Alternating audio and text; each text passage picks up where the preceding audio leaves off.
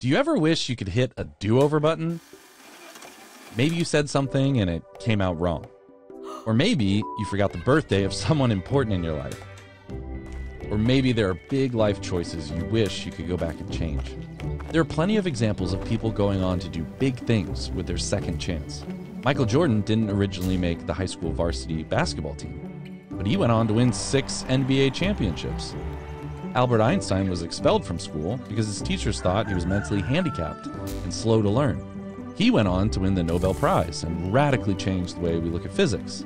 Henry Ford had multiple failed business attempts that left him broke before he founded the successful Ford Motor Company. Wilma Rudolph was a former polio survivor who went on to win Olympic medals in track and field despite spending many years in a brace. Being given a second chance can change us dramatically. Did you know that many people who have experienced a near-death experience report electrical interference with devices? Weird, right? When they get near radios and television sets, they sometimes experience some level of interference. It's like that second chance changed their body on a physiological level. But there's even more real proof that second chances can be effective at changing our behavior forever. A report published in 2013 studied the recidivism rate of inmates in correctional facilities who had received parole from a life sentence. This means they studied how many inmates who were given a life sentence with a chance of parole and then were released from prison ended up back in jail. They found that very few people who were given a life sentence but were then paroled ever ended up back in prison. Even more interesting is that the recidivism rate was drastically lower than people who received a shorter sentence and were let out after serving that full sentence. What is it about being given a second chance and being let out early that encourages people to change their behavior moving forward? It could be related to the weight of a long sentence being forgiven. Some countries even have second chance celebrations. In the United States, since 2017, every April has been marked as Second Chance Month. It's a time to focus on the importance of helping people who were formerly incarcerated re-enter society. Having a past criminal record can affect your ability to get a job, get housing, and otherwise re-enter society. This is even sometimes referred to as a second prison.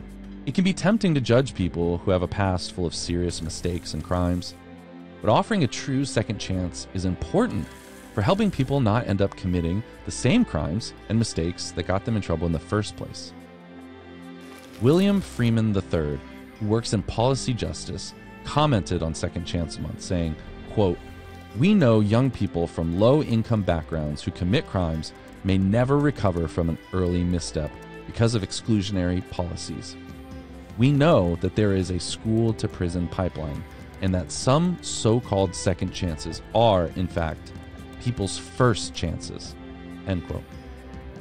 Among the many sayings that have been attributed to the great Chinese philosopher Confucius is this one, quote, "We have 2 lives, and the second begins when we realize we only have one," end quote. What if we all could be given a second chance, so radical that we could begin a truly new life?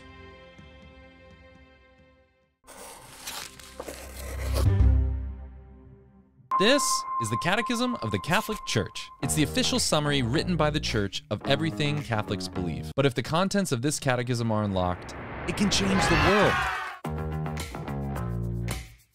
We believe the Catechism isn't a dry, dusty textbook. It's a gift.